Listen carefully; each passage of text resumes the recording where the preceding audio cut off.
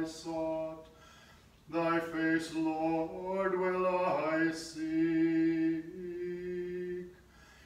O hide not thou thy face from thy servant. Alleluia, alleluia.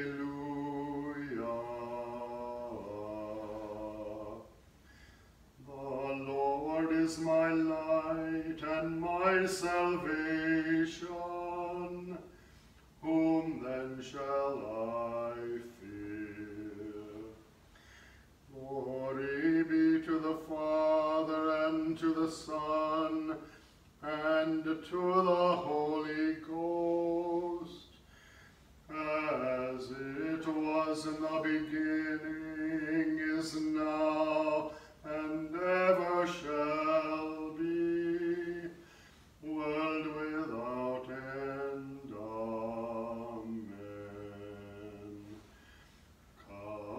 Consider, O Lord, and hear me when I cry unto thee. Alleluia. Unto thee my heart hath said, thy face, Lord, have I sought. Thy face, Lord, will I seek. O hide not thou thy face from thy servant. Alleluia, alleluia.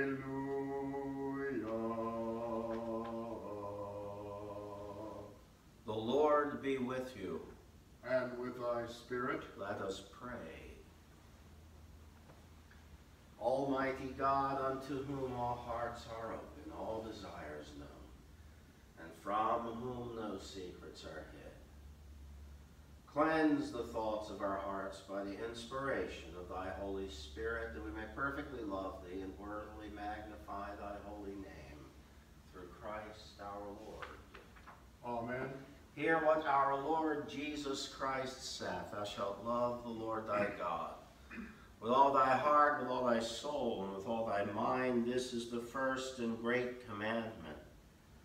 And the second is like unto it, thou shalt love thy neighbor as thyself. On these two commandments hang all the law and the prophets. Lord, have mercy upon us. Christ, have mercy upon us. Lord, have mercy upon us. Glory be to God on high, and on earth peace, goodwill toward men. We praise thee, we bless thee, we worship thee, we glorify thee, we give thanks to thee for thy great glory. O Lord God, heavenly King, God the Father Almighty. O Lord, the only begotten Son, Jesus Christ. O Lord God, Lamb of God, Son of the Father, that takest away the sins of the world, have mercy upon us. Thou that takest away the sins of the world, receive our prayer. Thou that sittest at the right hand of God the Father, have mercy upon us. For thou only art holy, thou only art the Lord, thou only, O Christ, with the Holy Ghost, art most high in the glory of God the Father. Amen.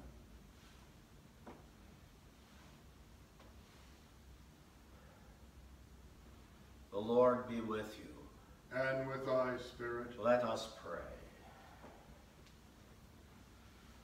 O God, the King of glory, who hast exalted thine only Son, Jesus Christ, with great triumph into thy kingdom in heaven, we beseech thee, leave us not comfortless, but send to us thine Holy Ghost to comfort us and exalt us unto the same place whither our Savior Christ is gone before, who liveth and reigneth with thee in the same Holy Ghost, one God, world without end.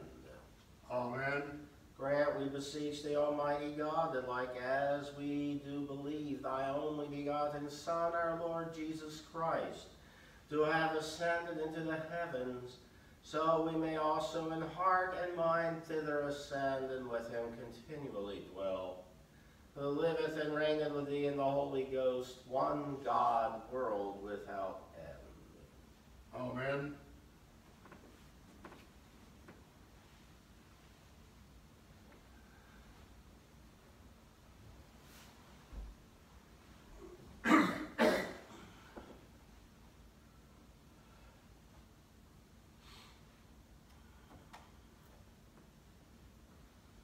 The epistle is written in the 4th chapter of the Epistle General of Peter, beginning with the 7th verse. The end of all things is at hand. Be ye therefore sober, and watch unto prayer. And above all things have fervent charity among yourselves, for charity shall cover the multitude of sins. Use hospitality one to another without grudging. As every man hath received the gift, even so minister the same one to another, as good stewards of the manifold grace of God. If any man speak, let him speak as the oracles of God. If any man minister, let him do it as of the ability which God giveth, that God in all things may be glorified through Jesus Christ, to whom be praise and dominion forever and ever. Amen. Hearing of the epistle. Thanks be to God.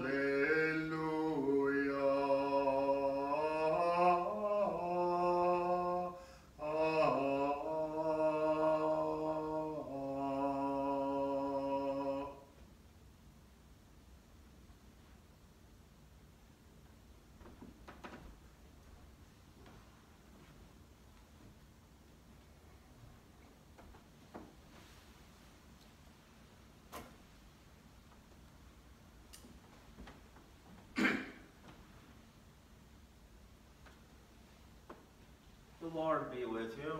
And with thy spirit. The Holy Gospel is from the 15th chapter of the Gospel according to St. John, beginning with the 26th verse. Glory be to thee, O Lord.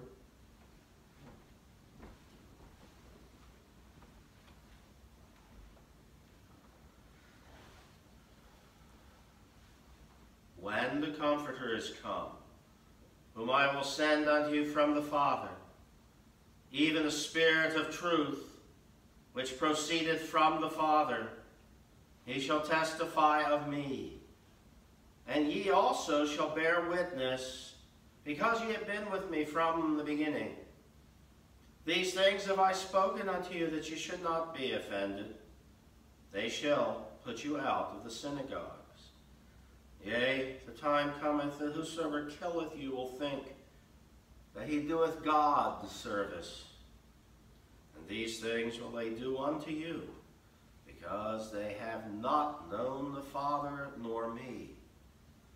But these things have I told you, that when the time shall come, you may remember that I told you of them. Praise be to thee, O Christ.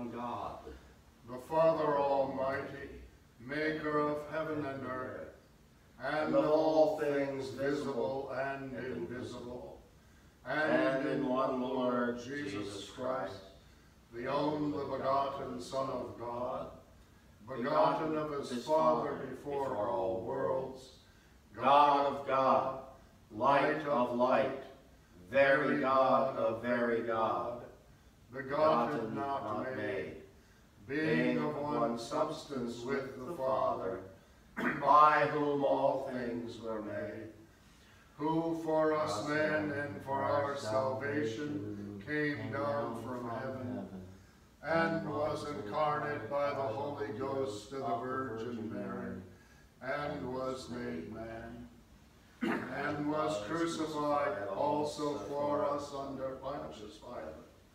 He suffered and was buried, and the third day he rose again according to the Scriptures, and ascended into heaven, and sitteth on the right hand of the Father.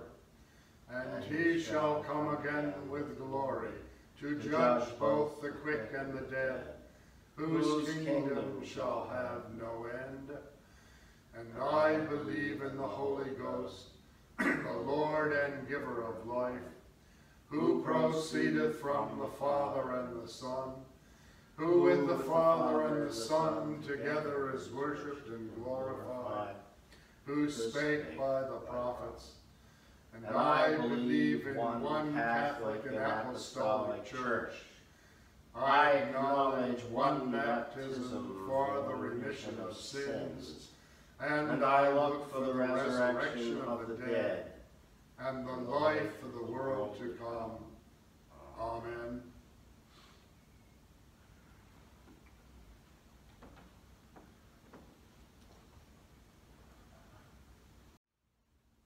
in the name of the Father, and of the Son, and of the Holy Ghost.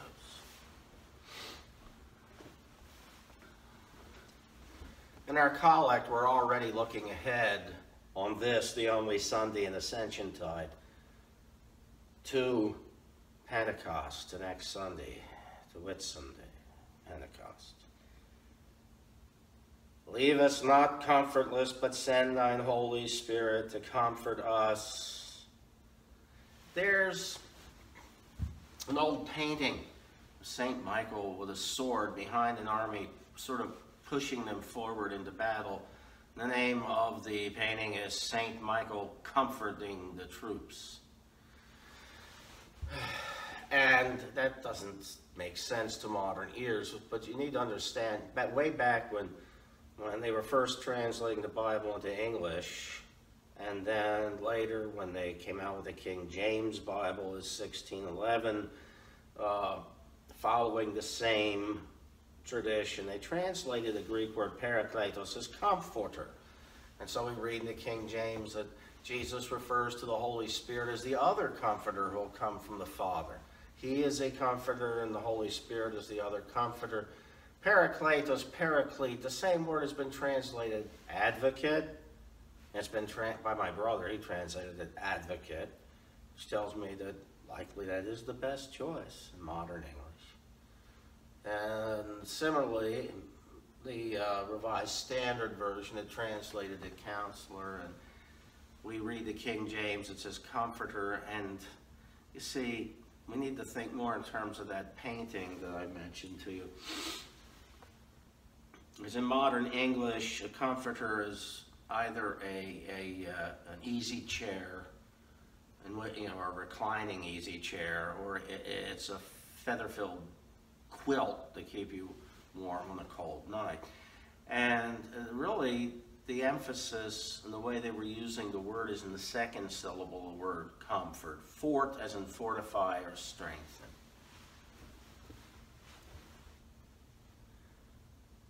What we have read both on Thursday and then again today, what we've heard read in the Epistle and Gospels, for each of those days, as well as other scriptures that we've read on these days, shows us to be in a position where we recognize that we have two things, and We have our neediness because the arm of flesh cannot do the will of God. And we also have the mission, which is to be the church that preaches the kingdom of God, and that is itself a foretaste of it, in a sense, of that kingdom. Though not with its paradisial elements. In the world you shall have tribulation, Jesus told us. In today's gospel he speaks of persecution. So by the kingdom of God, I'm not saying that at this point we are the manifestation of something that can be called paradise. We are, however, the agents of, and should be, therefore, a living demonstration of what it is to be living in the kingdom of God, because we are here to do his will, as was his Son. In the epistle today, Peter tells us about the weakness that we are in a sense, and our need to rely on the graces, the charismata, the gifts of the Holy Spirit, the charism of the Holy Spirit. That the church must be, in the proper New Testament sense of what the Greek word means, charismatic. That is to say, I don't mean the charismatic movement. I mean what the word in the Greek means, which is that we are filled with the grace of God, that the gifts of God, which is the same word, charis, the gifts of God, the gifts of God, the graces of God, it's the grace of God, it's all from the same word, charisma. That this is what makes us what we are. That we are not dependent on our cleverness. We are not dependent on mere human ability. We're not dependent strictly on worldly wisdom and our own intellectual prowess. We are not dependent on our economic status, but on the gifts of God. And in order for us to be that church that we're called to be, we have to take seriously what's in today's epistle. To be sober, to watch unto prayer, have fervent charity among yourselves. Charity shall cover the multitude of sins. The way the church behaves sometimes, it seems that some people are more interested in exposing or even creating rumors of, but certainly gossiping about people's sins. There's a great lack of the things that St. Peter's talking about. If we are to be the church that does the will of God, we have to be the way he describes the behavior that God expects of us in today's epistle. Sober people who are praying a fervent charity for one another. They're hospitable rather than grudging. And we've received the gift. What gift is that? The gift of the Holy Ghost. And along with that, the gifts that come, because when you receive the gift of the Holy Ghost, he brings gifts. So he says that we are to minister the same one to another as stewards of the manifold grace of God, or the manifold gifts of God. And the New Testament says a lot about this. You know it does. 1 Corinthians 12, the gifts, the body of Christ, how we are dependent on one another. He says, if any man speak, let him speak as the oracles of God. That's not just an empty statement. It means that you literally can open your mouth as God's voice. And in the church, that is exactly what people are to do when they're doing what I'm doing now, teaching, preaching, proclaiming the word. If any man minister, let him do it as of the ability which God giveth. And again, it's all for the purpose that God will be glorified through Jesus Christ. The ability which God giveth. You see, the arm of flesh will fail you. Jesus, in going to the right hand of the Father, did not leave us as orphans. He did not leave us here to depend strictly on human power. Whatever ministry we have, and not just the clergy, he's talking here to the whole church. Everyone in the church is a member of the body of Christ. And everyone has gifts of the Spirit that are for the common good of God's people. So whatever ministry you have has to be of the ability God gives. Because if all you're doing is offering your human wisdom and your human power and your limited understanding, then you're not doing the will of God. Because that's not how his kingdom operates.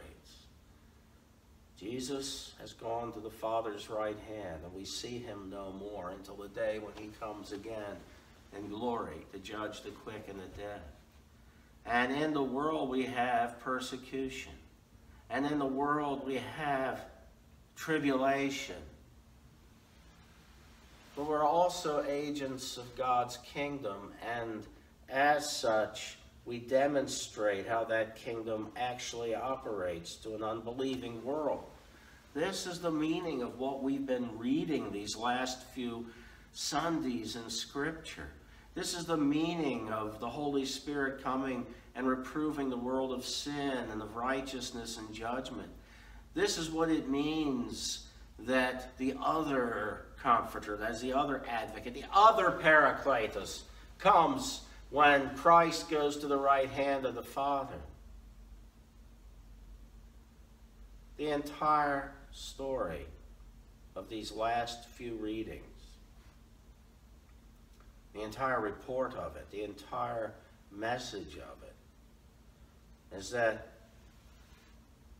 we can't do the will of God strictly by our own power and our own ability. And when we try to, that's when we get into trouble. If you believe that the essence of the church is all about what we can accomplish, and you leave out God and the power of God, then what's the difference between us and the Rotary Club or the Lions Club or whatever these clubs are? You know, what's the difference between us and the Water Buffaloes and the Flintstones? I mean, we have to be taking very seriously the mission that God has given to the church. What is that mission? That mission doesn't depend on many of the things that we find so important. It's nice to have these vestments because of what they symbolize, if you understand the symbols, and all of these other things that we have, and the various things that have come to us within the tradition, some of which are essential to the tradition, and some of which are customs that have come along with it. All of these things are fine, and all of these things are good. But the essence of who we are and what we are depends on knowing, first of all, that we're dependent on the Holy Spirit so that we can minister in that realm of power and charisma, grace, gifts, whereby God does those wonderful things we cannot do. And it is also dependent upon us actually receiving those gifts. For that we have, of course, the sacrament of confirmation. We also have sacrament of holy orders, which is part of the same thing. It is not, however, the entirety of it.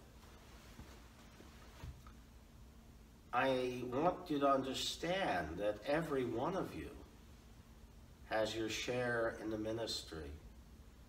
And your responsibility as part of the body of Christ to live according to everything we've heard, including whatever service, and that's what the word ministry means, whatever service you perform is as of the ability that God has given.